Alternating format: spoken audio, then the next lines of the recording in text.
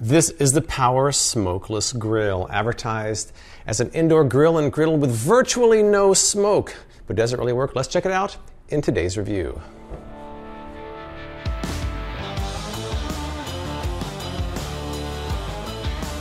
Hey guys, this is James White with Frequent Reviews, bringing you as seen on TV product reviews, gadget reviews, and more. Now, if you haven't subscribed to this channel, please consider doing so for more videos like this. Now today, this is one of my most requested items in recent months. This is the Power Smokeless Grill, which I look forward to getting into right now. Now, if you remember, in late 2017, I actually reviewed the Gotham Steel Smokeless Grill, which was a bit hit and miss as far as I was concerned. This one looks like it has the same kind of idea, but a little bit different technology, so it'll be nice to see how it works and compare it to the original Gotham offering. So without further delay, let's unbox it and get started. It's time to crack this guy open while Bailey watches on.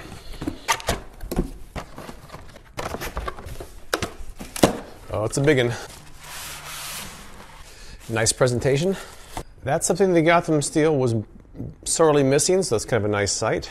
Looks like we've got two recipes. Who needs a recipe guide when these two will suffice everybody, right?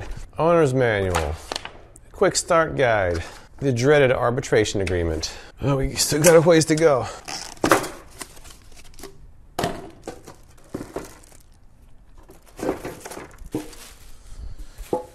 Wow, that's a lot of stuff here, so I need to familiarize myself with these instructions before I attempt to get started so I do it properly. So I'm going to turn this camera off, read through these a couple times, welcome to the wonderful world of smokeless grilling, and then I'll get back and do some cooking. All right, here are all of the components set out. So the first thing you're supposed to do is wash everything and then fill this with 2 cups of water. Bailey can't wait to have some grilled food. Do you really need to wash the drip pan? Guess I will.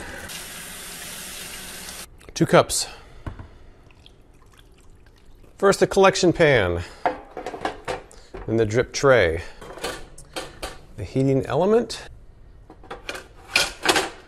All right, we have the grill in there now. The griddle I'm going to use later or tomorrow when I do some pancakes. And the lid will be our cherry on top. Now let me get the Gotham Steel Smokeless Grill and compare just the initial observations of these two. The Gotham Steel is more square, this is more rectangular. This one has the lid, this one doesn't. The heating element is right against the surface of the grill on the Gotham Steel. On here, the heating element is separate. This is kind of a pain because you really can't submerge the grill. You can't put it in the dishwasher because it's attached to the heating element. I thought it did good the first couple times I used it, but once I made, I think it was steak on there, this nonstick surface kind of got destroyed. The nonstick surface never really worked the same after that again. On the Power Smokeless Grill, the grill and the griddle can go in the dishwasher. This has to be washed by hand, which, as you can see, I never got some of the stuff out of there. I scrubbed. I thought that was a flaw of the Gotham Steel. Oh, also, this one includes a fan to pull the smoke in. This one just has a drip tray. This has a drip tray and a fan. This one looks like it might have a few better design features. That doesn't mean it's going to work any better, so the proof is going to be in the cooking, which is next. All right, I've just put the power on here and set it, and I'm seeing some smoke arising. Setting the temperature, it doesn't look like you can set a specific temperature, unless I'm not doing it right. Hit it once and it goes up.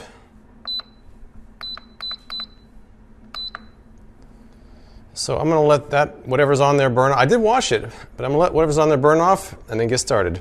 The Gotham Steel is already preheated, so it'll be ready to go when the Power Smokeless Grill is ready to go. They're done preheating now. There's a bit of a plasticky smell coming out of the Power Smokeless Grill. I don't think it's the grill itself because I already washed that, so maybe it's one of the other pieces that are just warming up down there. I'm not too worried about it, but it appears to be done preheating. So is this one. So let's get some burgers on here and see how they go. Yes, I'm using pre-made hamburger patties. I know it's a mortal sin to some people. I didn't have time to prepare them myself, so I just got these. I think it'll still adequately demonstrate how well the grill works, though. This size, I'm not sure I'm going to get 6. I might get 5. I'm going to do 4 on each. We have got hamburger sizzle. I could have fit a 5th one on there. I only had a package of 8. So it looks like this would hold about 5 of these wider patties. This one holds, I don't know if I could get a 5th one on there or not. Not too much of a size difference, I don't think. This one only has the drip tray. This one's got the secret weapon. Boom! Got the fan. You know what I'm gonna do? I'm gonna wait until it starts smoking and see how much of a difference the fan makes. You smell that? Oh, you smell it, don't you? She smells it. The instructions do recommend to cook with the lid on. So this one has no lid.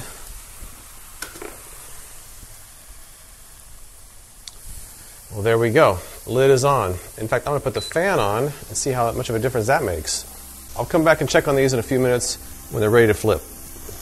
Or if they start smoking, one of the two. All right, as he's continuing to cook, you'll notice the smokeless grill does have a little bit of smoke coming off of it as the hamburgers get hotter. This one with the lid on, you can't really tell. Let's lift it up and see what we got. Looks like the fan is pulling most of the smoke in. I'd say in the very early stages, this Power Smokeless Grill is out in front. A long way to go, though. Oh, we have grill marks.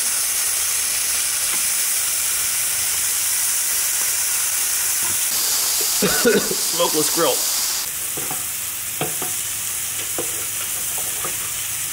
Let's see at the fan without the lid on, see what happens. Oh yeah, the smoke disappeared. Watch. Fan off, smoking again. Fan on, nope. This one's calmed down a little bit, but there still is some smoke coming out of here, whereas there's no smoke coming out of that one because it's got a lid and a fan. As far as the smoke goes, I'm already calling this Power Smokeless Grill in the smoke category the superior product.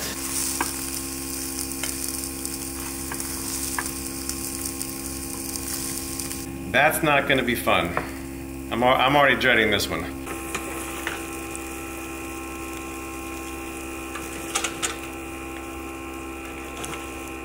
Now for the part I don't like about these reviews is having to clean this off. Here's the final product. Does one of these look better to you? Which one do you think is better looking? I can tell you that this is the Gotham Steel and this is the Power Smokeless Grill. The grill mark's a little bit more pronounced than the Gotham Steel. As far as grilling goes, they're both cooked at the appropriate temperature. This one has the nice looking grill marks though. So Gotham Steel is coming up from behind even though this one smokes less. First up, I'm going to try the Power Smokeless Grill, one of these burgers. It's cooked inside. Looks fine. That one tasted fine, pretty much what I expected. Now let's try the Gotham Steel. Also nicely cooked. Gotham Steel came out pretty good too. All right, so round one, I think that the Gotham Steel did better on grill marks. The Power Smokeless Grill did better on the smoke. Both equal on the taste. So let's see if in round two we can get a clear winner. Let's see what's underneath here.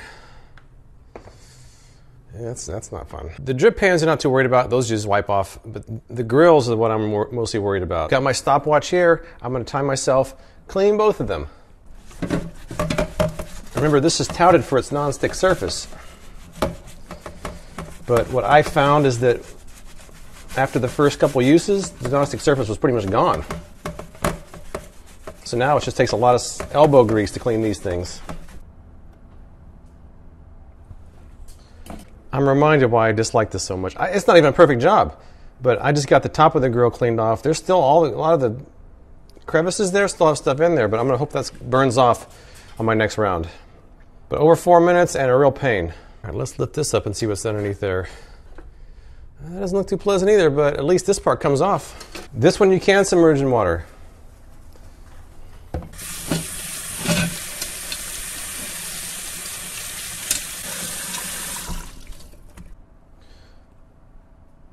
Even though there's a lot of crevices in here, nothing really seemed to stick that much. I know it's new. So the first time I'm going to not be so impressed because let's see how it does after a couple of things. But after the first use, it cleaned up pretty well. I've got some steaks ready to go here. One on each grill. Oh, that sounds good. That sounds good too. When I put it on there, I could feel it just grab onto the surface. Did not slide at all. This one, sliding around. I understand this is a newer non-stick surface, but I don't know if this one ever did that. And now we wait. Now it's just a matter of sitting here watching these steaks. I sure am tired if I put my head down for a nap. No kidding. I've got my clever tongs. I'm going to flip these. We definitely have more smoke now. And let's see if I put this fan on. Gone. Put the lid on, even more gone. So no smoke. This one got some smoke. The grill marks are nice on the Gotham Steel, I will say that. They're not quite as impressive. You can see those skinny grill marks here. I would say right now we've got less smoke, better grill marks, and better cleaning. The edge is going to the Power Smokeless Grill right now. All right, I've just checked them with my digital thermometer. They're ready to come off. A lot of smoke. Smokeless. That's what we got, guys. Gotham Steel, better grill marks, less smoke. Both, however, are cooked quite well. Now I gotta deal with that again. Cleaning wise, that doesn't look as bad, and that can go in the dishwasher, which I'm gonna do that after my next test. This, I dread that already. Cut into these and see how they look. Can I cut a little wedge out of here? Trying to hit the center area here to see how it looks. Which one is better? Power Smokeless Grill, Gotham Steel, or are they the same? First taste is the Power Smokeless Grill. Next up, the Gotham Steel. If I'm being picky about the taste, I want to say the Gotham Steel may have tasted slightly better, but it's very hard to tell because they're so close. Well, I have some more tests to do, but unfortunately, I've got to clean these next, which is my least favorite thing about any of these grills.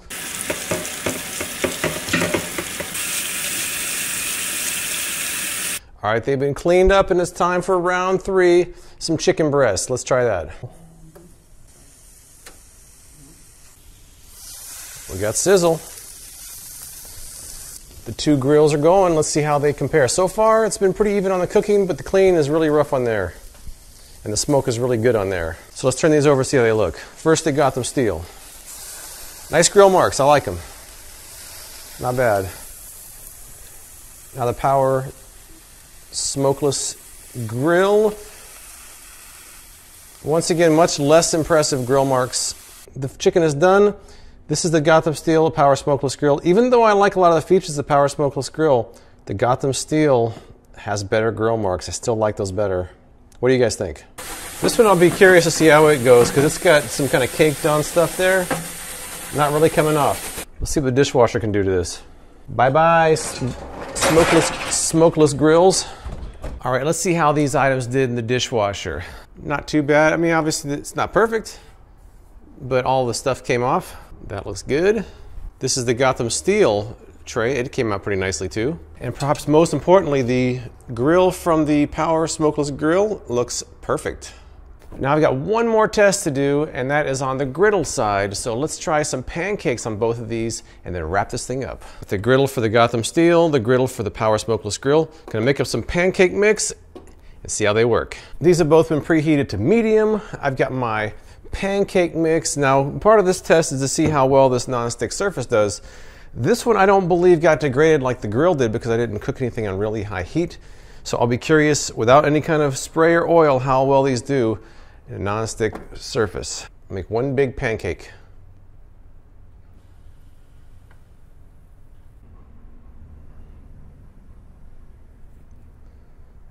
I'm gonna start with this and see how it does. Then I'll make the rest. I think this is ready to flip. Didn't stick. Ooh, that looks nice. Not bad, James. This one has a little bit more to go, I think. Peeking underneath this one, it's not really getting brown on the bottom. I turn the heat up a little bit. It seems ready to flip, but it's not brown. This one is done. Gotham Steel comes through on the griddle. This one is just not getting brown. Maybe the heat isn't high enough. I'm gonna try another one with higher heat and see how that goes. A couple small ones on this one. Well, this is gonna be a trial and error because I wasn't sure how high to put the heat on this one. I picked a temperature I don't think was right, so I'm gonna go a little higher on the next one and see if I can get better results. Because this is, I'm sure it tastes fine, but that's not really, I mean, Gotham Steel looks better, doesn't it?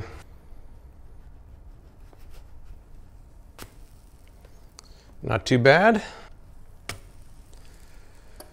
Boom. I'm just gonna give up on this one and start over again.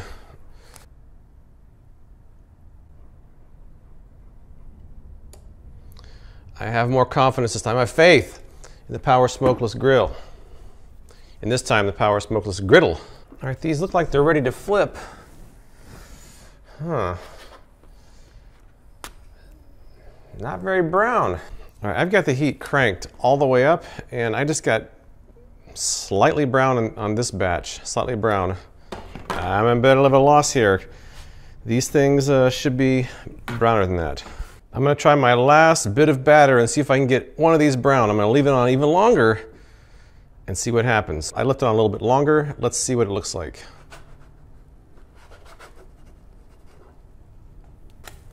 Hey, I got a little bit of brown. Still not as brown as the Gotham Steel, and I left it on for several minutes. All right, here's what we got. Gotham Steel on the right, Power Smokeless Grill on the left. Now this is the one that I left on high for as long as possible. The other ones, they certainly seem ready, but they didn't come out that good. I'm gonna have to play around with this grill for the temperature and the times because it didn't seem as natural as the Gotham Steel, which I flipped them when it seemed right and they came out right.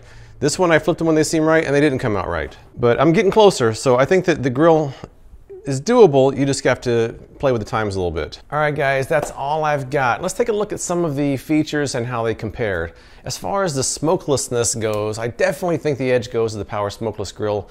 Not only does it have a fan and a lid, but to me the comparison was not even close. The Gotham Steel just has a drip pan, but the smoke comes off of the food anyway, so smokelessness, Power Smokeless Grill definitely takes the cake on that one. As far as the cleaning goes, I think that that's also another one that goes to the Power Smokeless Grill.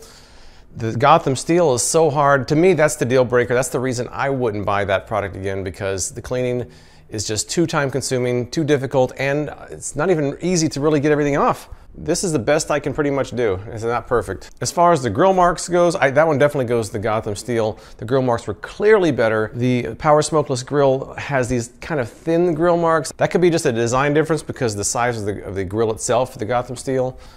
Gotham Steel grill marks were clearly better than the Power Smokeless Grill. Now the griddle, I'm not really sure about that one. The Gotham Steel did well actually, better than the Power Smokeless Grill, but I think the Power Smokeless Grill, the griddle itself may not get as hot, so I'm having to play around with it. In my final attempt, I was getting some brown pancakes. So I think the griddle for the Power Smokeless Grill is gonna take a little bit of trial and error before you get that one right. But to me right now, my initial test, the griddle goes to the Gotham Steel. Now as far as the nonstick surface goes, to me the Gotham Steel, its nonstick surface pretty much degraded after the second use, and it's never really been the same since then. So the Power Smokeless Grill I've washed several times, put in the dishwasher, and it's still held up. So to me the nonstick surface clearly goes to the Power Smokeless Grill. And finally the cost, the Gotham Steel typically goes for about $80, the Power Smokeless Grill $100 to $120. So the Gotham Steel is cheaper, but in my case, I wouldn't buy it again because the nonstick surface is gone and clean is impossible. Neither one of these are perfect, but if I had to choose one of these, I would definitely go with the Power Smokeless Grill because grilling inside, the smoke is significantly less, and to me, that's the reason people are buying this. Have you used one of these products? Tell me what you think in the comments below. Please follow my social profiles for progress pictures, videos as I go, and my Patreon page. Please subscribe for more product reviews from me, James White, with Freakin' Reviews.